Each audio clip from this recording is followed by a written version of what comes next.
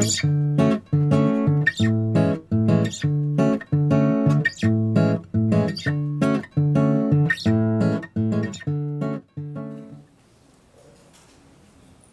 长、秘书长、馆长、各位院长们、主任们、各界专业人士、杰出校友和杰出系友们，大家午安！欢迎各位参加我们这次淡江大学66周年的校庆大师演讲系列。那此活动的主办单位呢为淡江大学，承办单位呢为工学院建筑学系。在此呢介绍与会的贵宾。淡江大学校长张嘉怡校长，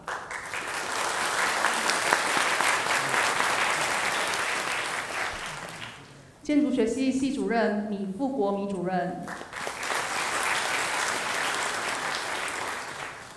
立法委员吴思瑶委员，最后淡江大学建筑学系杰出系友金鹰奖得主许胜杰建筑师，谢谢大家的莅临，恭请校长致辞。Professor Koolhaas, honorable guests, ladies and gentlemen. On behalf of Tankang University, I would like to welcome all of you to attend this speech delivered by the famous architect Rem Koolhaas. And this activity is one of our celebrations for Tankang's 66th anniversary.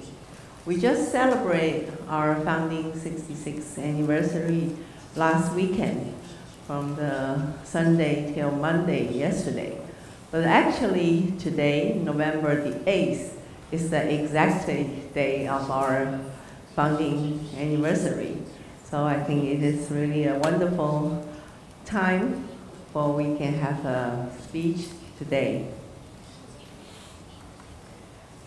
And also I want to express my congratulations to our Department of Architecture for sponsoring such an important and timely speech. I think also we will really thank you for Professor Rem Koolhaas can spare his time during his very tight schedule, he can give us his speech.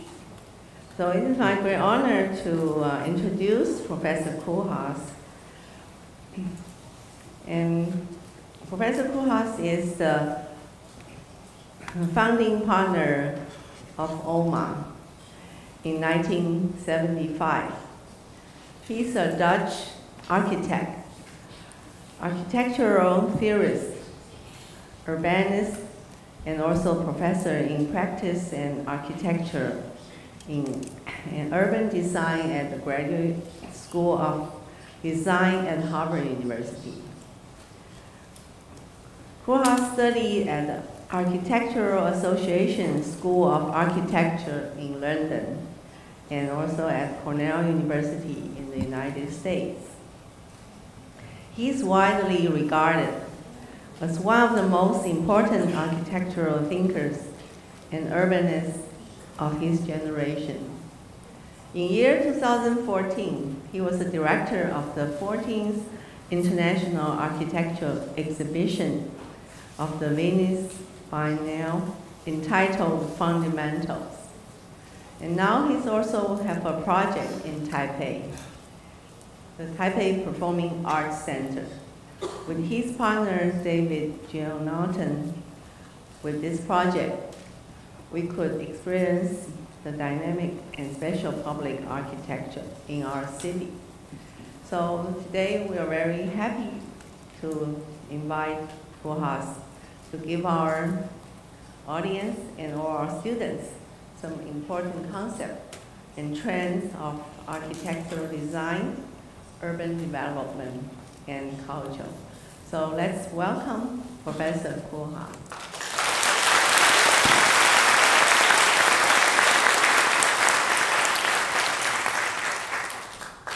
I'm extremely happy to be here because, and also I would like to say that I'm very happy to give a lecture here because I've been in Taipei over the past couple of years, almost every 2 months, and I really appreciate the opportunity to actually communicate.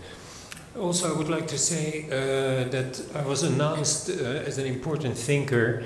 What I hope to kind of present this afternoon is to show that I consider myself as somebody who responds to events and responds to changes in the world, changes in political systems, changes in economic situations, and that therefore I hope to show that a lot of my so-called thinking is actually a form of permanent adjustment. And I make a point of this because it kind of somehow will show my presentation not to be necessarily the work of an exceptional person. I see it more as the work that is generated in an exceptional period. And as you will see, and that is, I think, for a young audience actually quite difficult to imagine, because in a way, when you're young, you assume that the conditions that you're in at a particular moment will be more or less permanent. And I think that our culture today is actually trying to reinforce that notion. But as you will see in my presentation, the past 40 years have been one continuous kind of story of change, almost on a global scale. And what I'm trying to reflect in this particular lecture is how those changes fundamentally change architecture and change what architecture can do. Anyway, we think of Europe as a kind of affluent and more or less perfect place, but this was the site where I was born. At the moment I was born. Rotterdam was completely destroyed by the Germans in the beginning of World War II, and at the end of the war, when I was born, it was still not at all kind of reconstructed. So I'm not saying and showing this picture as a victim, but I would say that I've been extremely lucky to experience this event and this condition, because it fundamentally informed my architecture, I think. Maybe more than anything else, that I see architecture as a kind of positive activity that is able to intervene in difficult circumstances. And also, I think you can maybe understand that from this point of view, I have very little sympathy for architecture as a kind of form of luxury, or architecture as a form of consumerism. I think that this particular condition really imprinted on me a sense that I was opposed to waste from the very beginning. Anyway, I was very lucky because, again, when I was 8, my parents took me to Indonesia, which had just become independent.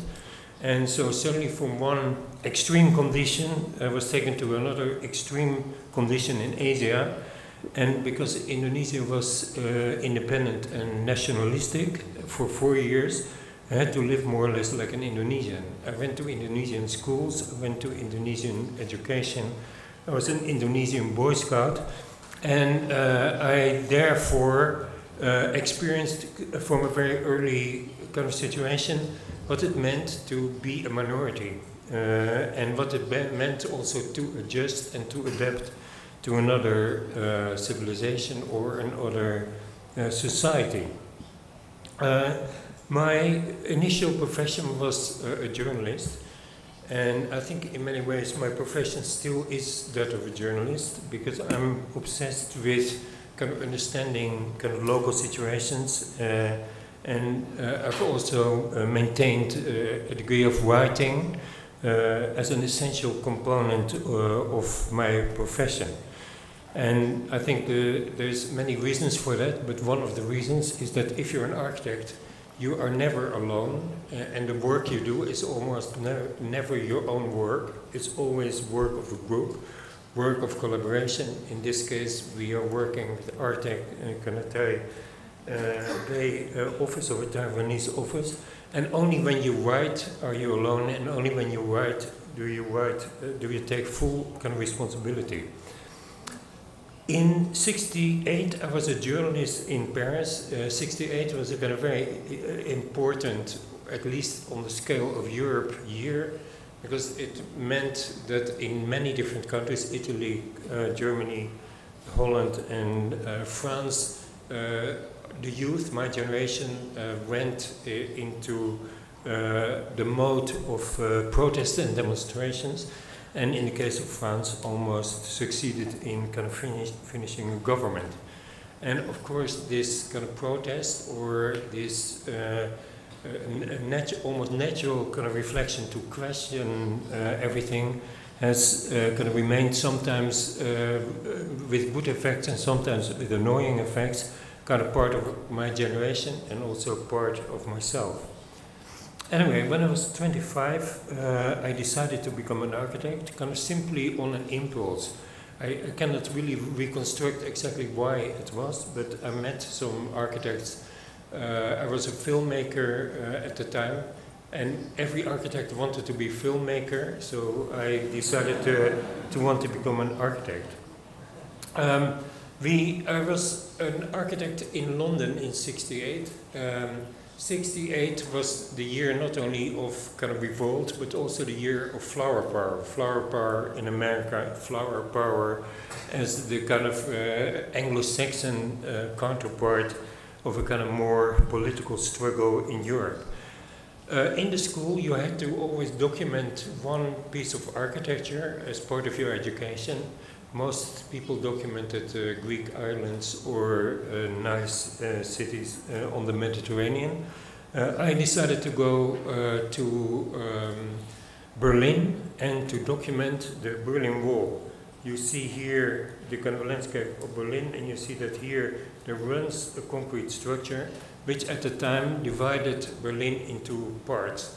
In other words, I felt that the architecture of flower power was a little bit too innocent and too sweet, and therefore I was interested in looking at the generation of architecture, or the creation of architecture, not as a kind of formal art, but as a political necessity.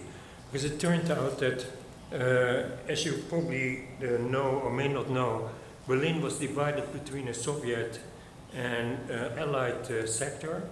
And basically, at some point in '68, they decided to make the separation a physical separation.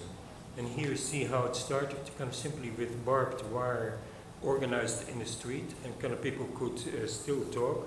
But very soon, the same kind of line was occupied by soldiers, and then kind of basically the street facades were cemented, and then you had the wall in its definitive form. Here you see how it how they broke down the houses, and this is West, the free West, and here the unfree Soviet-influenced East Berlin. And therefore, my fascination was how this was an entirely kind of physical entity. In a way, nobody would call it architecture, but clearly that kind of separation and that kind of intervention in the city could be read as an architectural event and an architectural strategy. And it became, for my first project, or my last diploma project in the AA school, a kind of metaphor, or I adopted it, where kind of running through the center of London, there was a special zone that you have to enter with difficulty. If you were allowed to enter, you could enter, and where life was more sparkling, more communal, more beautiful than in the kind of environment around it. This was a typical kind of project that currently is unthinkable probably, but then when utopianism was in the air still, was not so unusual, not so untypical. And here we had the inhabitants of this architecture singing a song of gratitude to the architecture that enclosed them. I promised that I gave a lecture, would give a lecture about my entire youth and life. So I'm not just saying that I still kind of support this, but I'm showing the kind of the reality and the transformation of one idea into another idea. Because of all this work so far, I was able to go to New York and to imagine and to study the architecture of New York. And I had a very political purpose for that. I'm really always worried that architecture is a kind of art separate from the people or an elitist activity. And the only city where I could prove architecture was not elitism, but was a more spontaneous form of culture was in New York. Because in Europe we had many avant-garde architects who were trying very hard to make the cities in Europe to conform to their ideas. In Europe, in America, you had the opposite. Somehow an amazing city emerged, almost seemingly without any architects. So I decided to kind of study that kind of New York and begin to try to understand it. This is kind of really the typical image of a modern city. And what I think is new about it, and which at the time kind of few people would understand, is that any of these buildings is in a fundamental way mystery. Architecture used to be very clear. It used to be clear that a university looks like a university, a church like a church, a prison like a prison.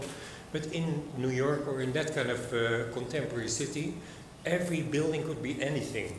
It's simply an enormous volume, and that volume can be used in an infinite number of ways.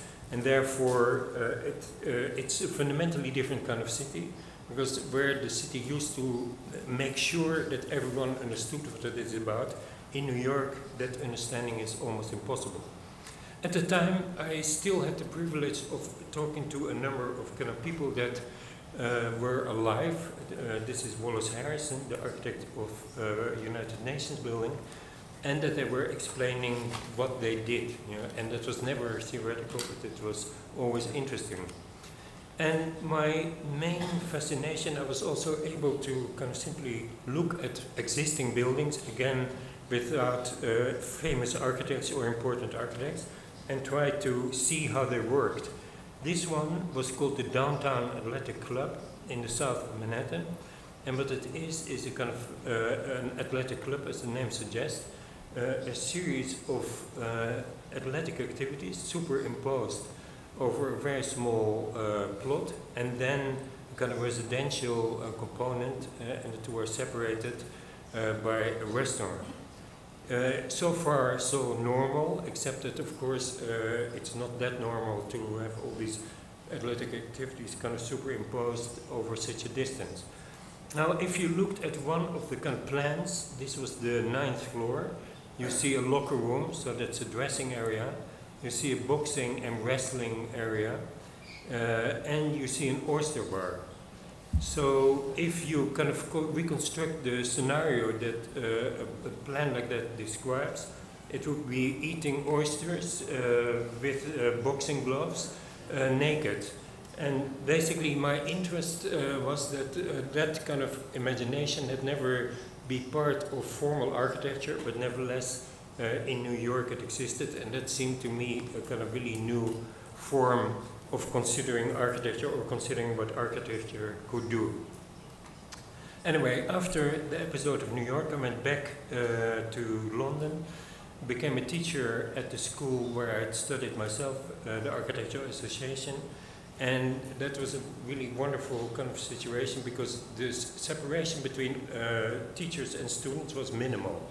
In other words, you could work quite intimately together, and you were working together on subjects, kind of rather than trying to transfer the knowledge of the teacher to a student.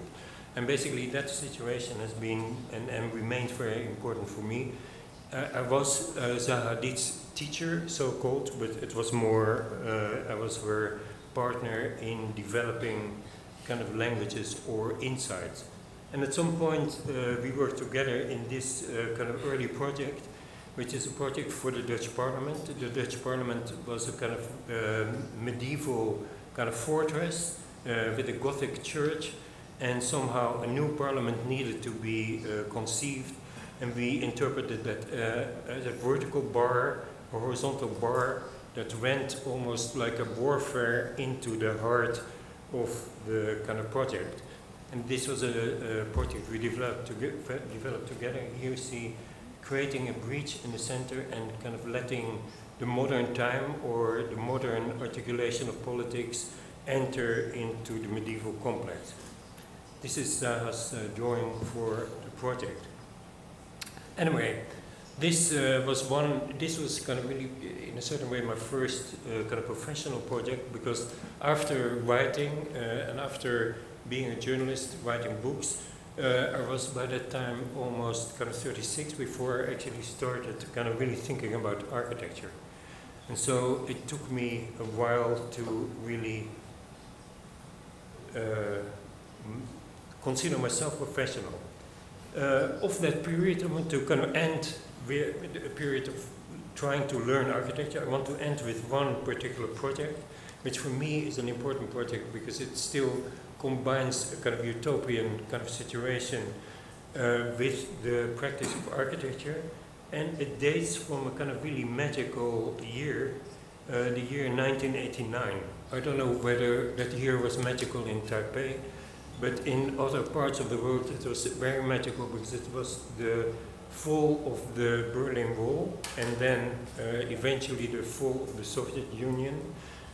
In other words, there was a moment of euphoria that the Cold War would soon be over and that kind of mankind could live happily ever after. It was also, and this is, I think, interesting, it's also a year that for the first time the digital became a kind of presence in architecture, and that, and particularly in the case of making a library, the digital seemed even then to be the enemy of books, or the digital seemed to make books redundant. And so therefore, if you wanted to make a significant statement, you needed to think about the relationship between books and the digital, and maybe to think of books as forms of information that would have to coexist with digital information. So, and this project, as I said, from '89, was our first attempt to really think about that carefully. And this is the sketch, and in a certain way I included this one deliberately to show that interesting architectural ideas can emerge from stupid architectural sketches as long as the definition of it is correct. What we imagined in this sketch is that as you see now in data farms or electronic storage space, that basically we would think of a mass, solid mass of information, whether it was books or digital kind of storage, and that the spaces for the individual libraries would not be formed or would not be built, but would simply be eliminated kind of from this mass of, this dense mass of information. So it's as if you have 10 digital farms, storage farms on top of each other, and that you then create the spaces needed for human beings as voids out of that. Here you see kind of early computer rendering also from '89, where you see this kind of solid block, and then we conceived of the kind of shapes or the libraries that were necessary to realize the program, kind of research library, cinemas, etc., as voids excavated from this plane. And here you see that kind of basically the scheme is based on technical scenarios developed with inventors, systems analysts, wider electronics company. They all anticipate a utopia of fully integrated information systems to materialize before the opening of the building. Books, films, music, computers will be read on the same magic tablets. The future will not spell the end of the book, but a period of new equalities. I want to emphasize this word tablets. You know, here our office was anticipating the identity or the use of tablets, I think 2 decades almost before they were invented. And I'm not saying that with a kind of form of pride, but simply to show that the relationship between architecture and the digital and how the digital would change architecture was already very long on the agenda and plays a very big role in any of our work. So here you see 2 models that we can make the appearance of the building here, and then all the void spaces can be represented as solids. From this period, 2 years later, I show one more kind of project which suggests to what extent time and particular periods in either politics or the history of the world can have a very inspiring effect on architecture and a very direct effect on architecture. Is that one city, Paris, in 2 years triggered in a certain way kind of 2 of our then most important projects, and projects where we really could imagine breakthroughs. And I think that is very important to emphasize. I do not believe that currently we necessarily believe in a kind of similar period where breakthroughs are possible. In other words, breakthroughs are partly, of course, the result of the creativity of an architect or architects, but not alone. You need a collaboration between the time and the author. And basically that collaboration is constantly different, and that collaboration is constantly kind of leading to kind of results for which, yes, the architect is responsible, but not totally responsible. There is also the effect of the time. In this case, we needed to create a library in a kind of academic complex, a very grim and highly organized, almost factory of learning in Paris also. This is Jean Nouvel's Institut du Monde Arabe. And basically what we did, we interpreted the library as a continuation of the kind of public space that defined the campus, folded it kind of more, started to cut, and then created this building. So what we had is a kind of series of folded concrete planes that were supported by a kind of regular grid, and from which you could always kind of move without taking any elevator or taking staircases from one level to another. So the invention of this kind of project was to really do away with the whole notion of a story or a particular floor, but simply to create a single continuity that was interpreted more like urban space than as architectural space. Because urban space allows almost anything, and architectural space limits almost anything. And so for that reason, we were interested in finding ways of being urban even as architects.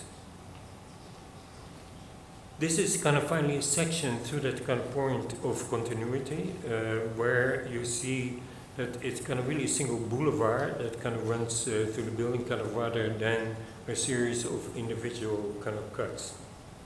And here that building again. So this is, I would say, kind of the early period that led to a kind of publication of a book, Small, Medium, Large, Extra Large. So now the next. Basically by the middle of the 90s, it was clear that the utopia of the happy period post-war, and happy period where all of us would become the same, we would generate together a kind of single political system based on neoliberal principles, that was not going to happen.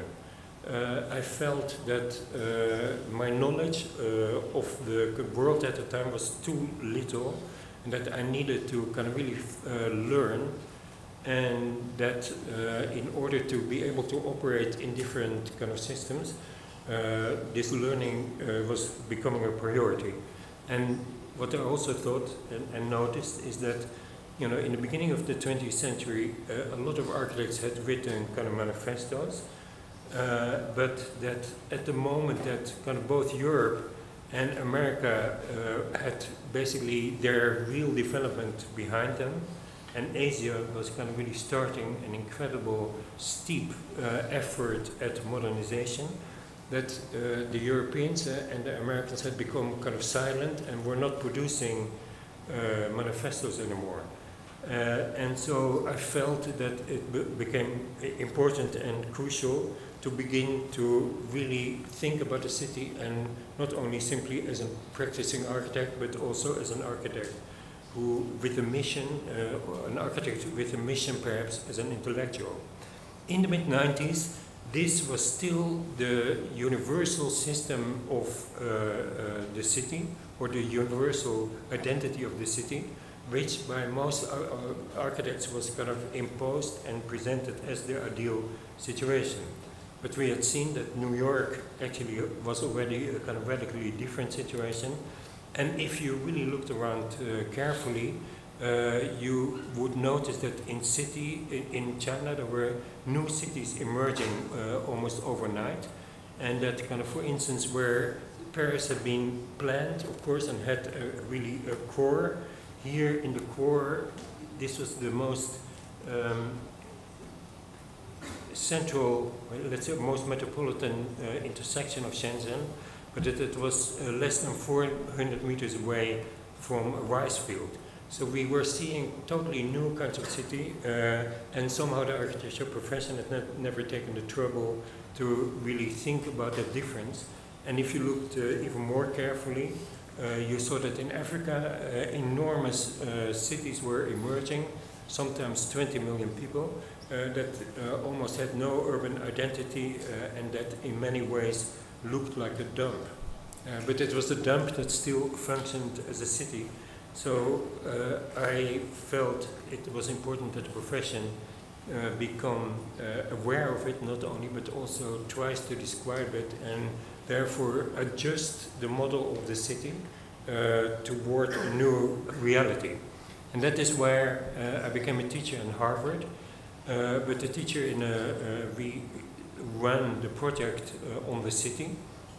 But I became a teacher, and Nancy Lim here can testify to it, not on the model that we would bring in our knowledge and distribute it to the students, but where I declared my ignorance, and with the students would able to generate knowledge about these new and unknown situations. For instance, in the Harvard Guide to Shopping, we looked at worldwide at the amount of square meters of shopping that every citizen had to carry and support. Of course, in America, an enormous number, here kind of slightly less. And in the case of China, we made an effort to understand the urbanization of China, not as a kind of westernization, but clearly as modernization inspired by and organized by the Communist Party, that had basically suggested in '78 that to get rich was glorious. So we looked at the kind of Pearl River Delta, at the different conditions there, looked at the incredible investment in infrastructure, and at the amazing ability of the communist system to make predictions. This was in a certain way a prediction because it was a highway system before there were many cities. And this is one of those examples where at least 10 years before any development, there was an entire infrastructure kind of suggesting, but not actually realizing at the time, that development and the scale it eventually took. But 9 years later or 10 years later, there was in fact an entirely new city with a park and a golf course at its center. One of the important and exciting things we were able to do, we looked at the density of architects in the different cultures. Enormous amount of architects in England, France and Spain, have about as many in the USA, very few per 1,000 people in China. And then we looked at who built. The average construction of the English architect, negligible, of France and Spain, also negligible. America, fair, but of course enormously impressive in China. And this was for me a kind of very strong sign to declare the Asian architect the architect of the future, and to also look at architecture, at Asian architecture, as the architecture that needed to give us kind of impulses and that needed to reinvent and renovate the profession of architecture simply through urgency, because I think that urgency is maybe one of the most important drivers of architectural events.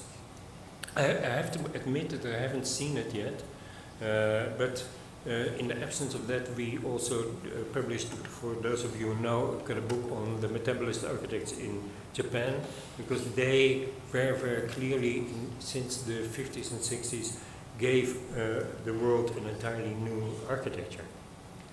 What is new about Chinese architecture is, of course, the speed in which it is generated, but also the method in which it is generated. Maybe not the laborious and old-fashioned way of producing architecture, but more an architecture to Photoshop. And Photoshop is basically the medium that combines everything that you find attractive in a single picture. And maybe this is only to be understood as a kind of architecture by Photoshop. We also felt it was important to actually define what is going on and to give it a name. We were not necessarily interested in new names, but we redefined a number of concepts, but also here what we thought, what we called cities of exacerbated difference. We looked at the Pearl River Delta as a system of different cities that each defined themselves in relationship to the other. So if one changes, the other has to change as well in order to kind of retain its competitive advantage. So teaching in Harvard was one of the ways in learning. The second one was to enter in our own office a second element, which we called the mirror image AMO. Our office is called OMA, mirror image is called AMO. That was basically a research center or a think tank that could do the kind of difficult thing where here we were old-fashioned architects, and here we were thinking about what architecture will do in the future or can do in the future. And so initially with AMO we thought about shopping, and there was a very close relationship between the thinking or the discoveries in Harvard and our own work, so it was very productive. We did not only do physical things, but we also worked on the branding of different companies. So here, Prada, instead of being indignant with all the rip-offs, we kind of suggested that Prada could be proud of being the most ripped off kind of brand. We also worked for Wired after the internet bubble burst, and looked at whether it was possible in a matrix to create new magazines. For instance, between fashion and golf, we introduced a new magazine, and we also introduced a new magazine between Vogue and teenagers. So in a way we considered this planning or work which needed a kind of architectural thinking, but which didn't lead directly to architecture. We also were very much concerned with Europe already more than 15 years, trying to make the whole identity of Europe more appealing, particularly to younger generations. Europe has been always a kind of old man's dream, and I think that that is why it is currently so vulnerable. So kind of rather than becoming a single blue situation, we proposed that actually Europe could be proud of being so incredibly diverse and having so many different cultures, being such a patchwork. So rather than one identity, to multiply the identities infinitely. Europe as a kind of boring flag. What we propose is that we would start with Iceland and then kind of move to east, and that anyone who is part of Europe would be part of the flag. So that was also kind of clearly, you know, a way of being more youthful, than kind of this situation, and therefore opening communication. This worked very well. It was even used in political kind of circles. Then, of course, 9/11 happened, and that was for our office, or from me myself, more than the office, kind of really reason to move into the next phase, and kind of suggest that America would be in the future more or less its own separate identity, and that it became important to concentrate maybe on the most classical form of Europe and Asia together as a kind of single landmass, and Africa as part of it.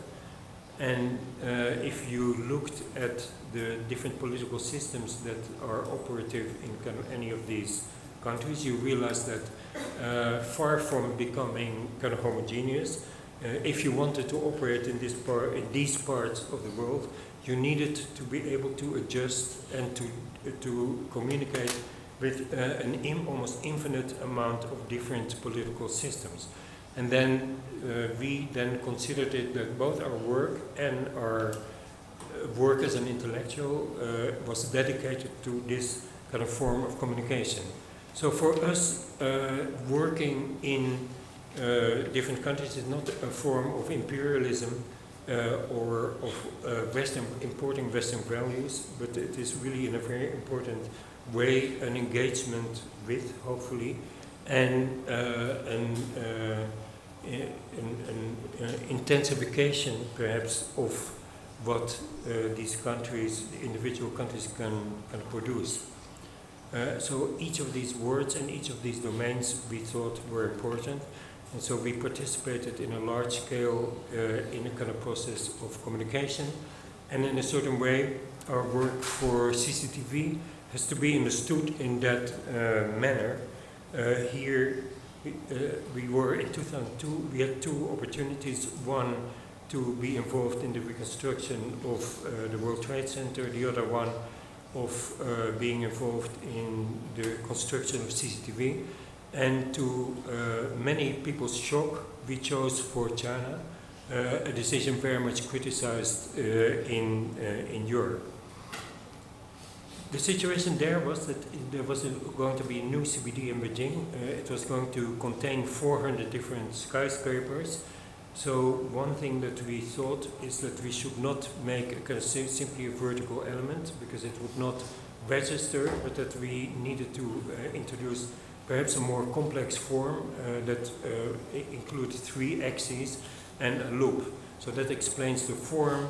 Basically, it's a podium of studios, a tower for broadcasting, a tower for creative activity, and a tower for management. And most importantly, a kind of single loop that connects all these elements, and that is or will be or might become eventually kind of public. This was the shape, clearly kind of a sculpture on one hand, but a sculpture that needed to be built, and this is Arab's analysis of how the different part of the kind of outside needed to perform, what kind of stresses were there in the structure. We used this to intensify the structure where there was great stress, but to eliminate the structure where there wasn't. So this then became the structure for CCTV. On the one hand, strictly rational and logical, but in terms of its overall effect, kind of artistic and seemingly kind of random shape. It was built, of course, 500,000 square meters of it, an enormous, almost atavistic experience. But at the same time, it was the kind of first building where time played a role, because the two halves could only be coupled at 6 o'clock in the morning, when the two halves had cooled sufficiently to have a similar extension coefficient. CCTV is a kind of very controversial project, not only in the West, of course, but also in China. And one of the heartening kind of moments for me was when we found a poem kind of on one of the kind of columns written by one of the workers that kind of suggested that maybe no, they were actually kind of proud and happy to have produced a project like this, kind of rather than, as many stories have it, victims also of the regime. I think that CCTV is a building that really breaks new ground. Perhaps one of the most least recognized is how it is, yes, it is architecture, but it's also kind of really a structure. And the coexistence of architecture and structure in the single building has never been, I think, so intensely represented as in this building. So here you sense the structure but not quite see it.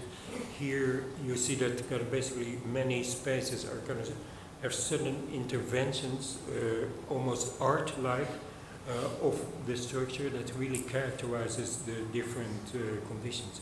Here's the kind of point where the overhang meets, where there's a glass window.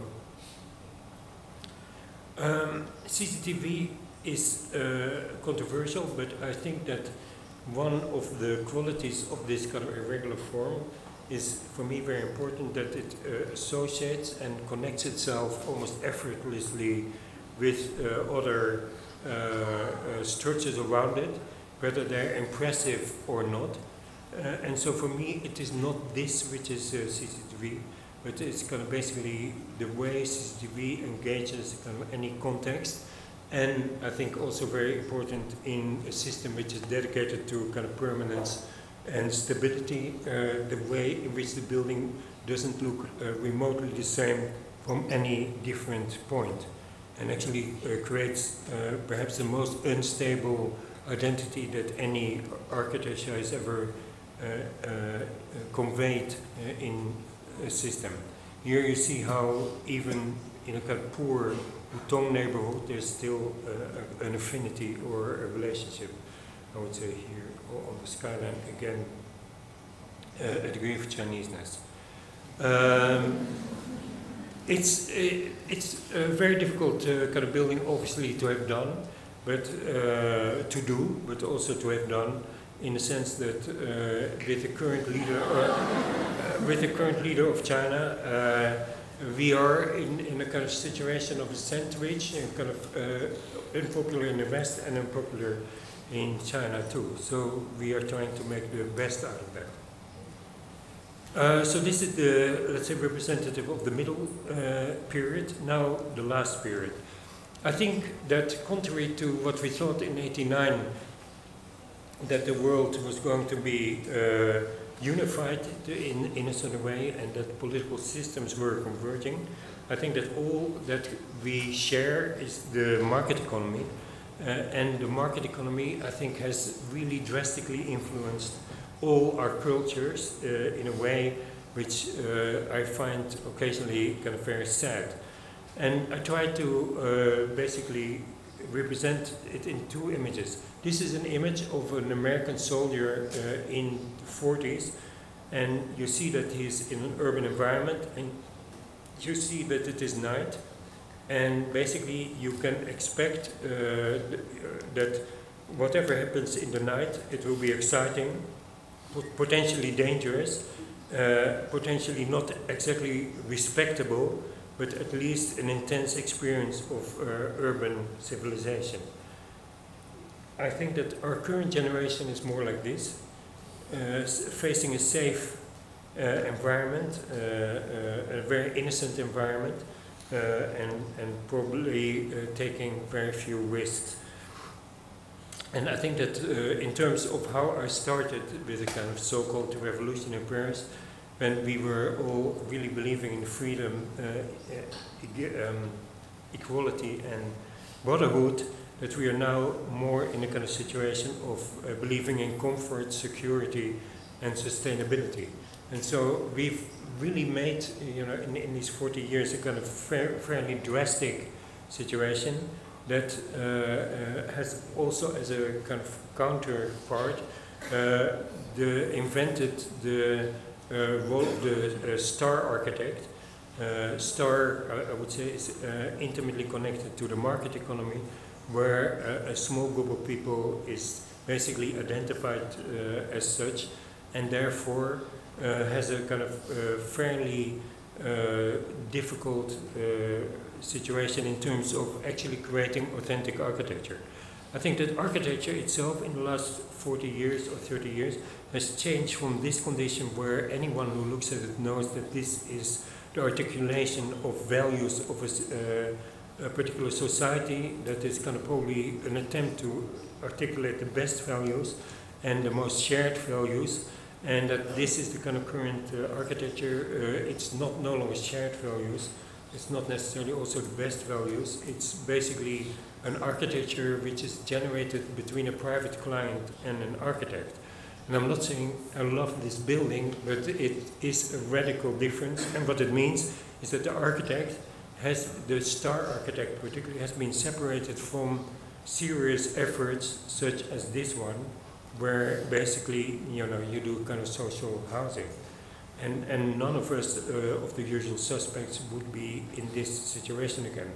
I think architecture from, this is my hero, Mies van der Rohe, smoking a cigar in an abstract environment, alone, and basically thinking, and this is the current star architect, who is basically having to sell, having to kind of perform, and almost never alone anymore. And this is the kind of work we produce together. I think there is a kind of really serious issue with that, because maybe individually, you know, our work is serious and interesting, but collectively, I think it's highly problematic. So in order, then again, and I'm simply showing constantly the kind of interaction between the general situation and how we can respond in the work, then it became important again to look at architecture, what it is. I did a Venice Biennale called Fundamentals, where I tried to unwind this whole history that led to, in my view, a kind of fairly sterile conclusion, and looked at the entire history of architecture, but not through buildings, but simply through elements. So it is called Elements of Architecture, and we looked literally at simple elements shared by every culture, every civilization, and every period, like the floor, the wall, the ceiling, the window, the door. And in Venice we basically had a kind of single element in each of these kind of rooms, and a book which actually will appear early next year, where we try to create and tell all these histories. This was the entrance situation. It was the ceiling, and what you see here is that the ceiling used to be a kind of plane on which kind of values and cultural narratives could be kind of projected, either religious or metaphorical, and now it is a kind of technical domain which creates at best a kind of neutral plane, and of course basically Western rationalism has eliminated almost globally an enormous amount, and literally swept away an enormous amount of possible articulations of what architecture could do. An important part of the project was to resurrect and investigate histories that had gone before. So we translated a kind of Chinese book about making of roofs or making of architecture, and translated it in models, translated it literally but also in models, and discovered that what kind of to some extent looks like a lack of imagination, in the sense that every Chinese roof had to conform to the same principles, was in the end perhaps a very smart way of looking at corruption, because it meant that the same solution would cost the same everywhere, or other kind of very recognizable kind of elements of the current moment. But what we discovered to our shock in a certain way is that many of the elements, and here are kind of returned to the digital, that many of the architecture elements that we thought were kind of rather stable were at this point already infiltrated by digital technology.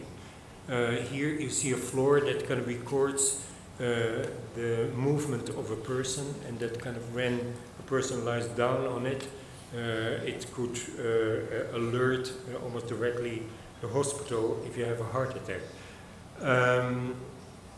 And basically what that meant is that kind of basically the architecture elements that never communicated were kind of suddenly turning into devices that were not only kind of recording events in the house, but also conveying and communicating those to people elsewhere. So a house used to be mute, but now a house communicates, and I thought that could be potentially dangerous, because very soon a house can betray you. Here you see the toilet. The toilet is also equipped with a device that analyzes every event and alerts you to imminent or problems. This was kind of basically a thermostat that after a while began to know you as and your preferences, anticipate your preferences, but also communicating your preferences to the electricity supplier, so that they would never be surprised. Therefore, what I kind of really feel is that not only is contemporary culture eliminating earlier cultures, we know that from modernization, kind of probably in return for a better performance or greater security or greater efficiency, but we also are constantly bombarded now with so-called improvements that actually have a commercial interest. So I think that what is beginning to bother me kind of very seriously is not only at the scale of architectural elements, but also at the scale of the city, which is of course the next level. Commercial interests are seemingly kind of responsible for transforming our cities into a radically different condition than we knew. Because this is the intersection of the future, and you see that kind of basically everything is equipped with sensors, every lantern, every traffic light, and basically again we are seeing that the city is turning from a system that is essentially unpredictable and that has as its great attraction the fact that it offers adventure and surprise, is turning into a kind of system that less and less offers uncertainty and unpredictability. We are on our way to become kind of utterly predictable and seemingly kind of surrendering to that situation almost without any hesitation. So as part of my response again to that situation, we are now looking at the countryside, because one thing is that kind of since more than half of mankind now lives in cities, for the last 10 years that statistic is kind of repeated and repeated, we are becoming solely and exclusively focused on the city and ignoring the countryside, even though only 2% of the surface of the earth is city and 98% is countryside. So we are now, after our intense relationship and intense involvement in defining what cities are today, we are now looking at the countryside with a kind of equal intense involvement to understand what the countryside is and what, how the countryside is changing. For me, this is a beautiful picture. A century ago, people knowing their place, being involved in kind of rituals, folklore as a kind of coherent system, values being communicated, a kind of frugality also. And here now 3 Thai women in Switzerland who are kind of supposed to look after the empty houses, the pets and the kids of affluent Western kind of civilization. We also see that kind of enormous sections of the countryside are organized in a ruthless Cartesian way to maintain the kind of pleasures of the city. And maybe there's a kind of reason to suspect that actually, compared to the city, the countryside is changing much more. And so there's evidence of that in Nevada. Silicon Valley is here to the left. Nevada, you don't have to pay taxes. So the infrastructure of Silicon Valley is becoming increasingly planned in an enormous industrial center, bigger than the city of Reno, where larger and larger kind of factories are built and constructed. Tesla is only kind of one of them. But these elements are really unimaginably long. Like some of them are a kilometer and a half, other buildings are 2 kilometers long. So that is a scale of architecture which has never kind of really existed before, but it's also a scale of architecture never before has been as abstract, because more and more work is automated in these factories. So the factories are bigger and bigger, but inhabited by fewer and fewer human beings. And so for that reason, it's kind of necessary to begin to think what such a situation can be called. Because it has the scale of a city, but it will be inhabited maybe by 400 people. So do you still call this kind of public space, or is it something else? Or do we have to kind of prepare for a kind of post-human architecture where we have structures, the structures perform certain necessary tasks in a certain way, and we have to design and build them, but they should no longer be measured by any of the conventions of human use. And maybe you see here what the consequence can be, in the sense that the extreme color is simply a color coding that does not imply the presence of human beings. So I now want to, 1 minute before I should finish, talk about Taipei. Because Taipei is for me a kind of building that is trying to anticipate, again, future conditions of architecture and also what a future architecture could look like. Taipei is, of course, at first sight the absolute opposite of this kind of post-human architecture. This was on the site, and on the site they were cooking with a kind of pan that became very much the kind of the trigger for the entire project. This is the typical cultural center of today, an auditorium with a stage, an auditorium with a second stage, concert hall, and none of these is in any way connected. And what we thought, and what is the key of the Taipei project, is that a central tower or condition connects all the technical spaces of the entire building, and that the auditoriums then can cantilever on 3 sides away from that central thing. So for me, this condition is perhaps the closest we have ever come to try to define a kind of new architecture in a way that most of the building is a machine. And of course, in that machine, there are pockets of human presence, i.e. the auditoriums, and of course they are welcome, and of course we do everything to make them feel good, but the main focus on the building is how to perform, how can all these spaces perform. And here you see a kind of single kind of section, an incredibly intricate theoretical machinery that is not only serving a single auditorium, but that in the kind of extended version can be a coupling or a connection between all the auditoriums to create kind of radically new situation in a theater.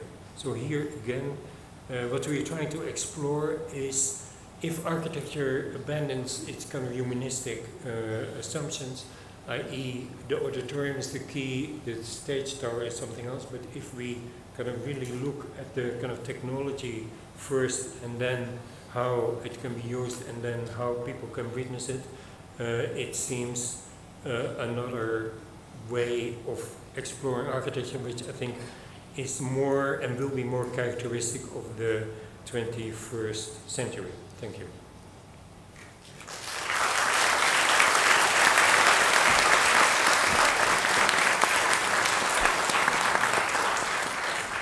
I deliberately kind of divided this lecture in kind of three different kind of parts and periods, because later in 10 minutes I think there will be a small symposium with 3 partners that each are looking at any of these conditions. Thank you. 谢谢大家，感谢Rem Koolhaas教授带来的精彩的演说，关于他近期的建筑思想。那我们现在先休息10分钟，待会接续后面的座谈会。恭请Rem Koolhaas教授上台，然后也邀请我们的校长致赠礼物。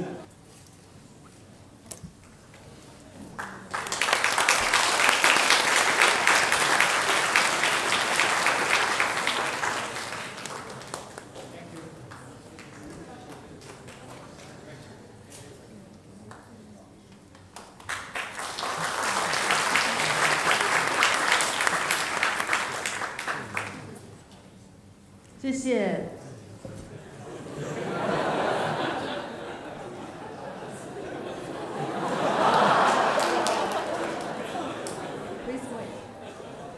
我们请建筑系系主任也致赠我们本系的礼物，是去年的毕业生的作品。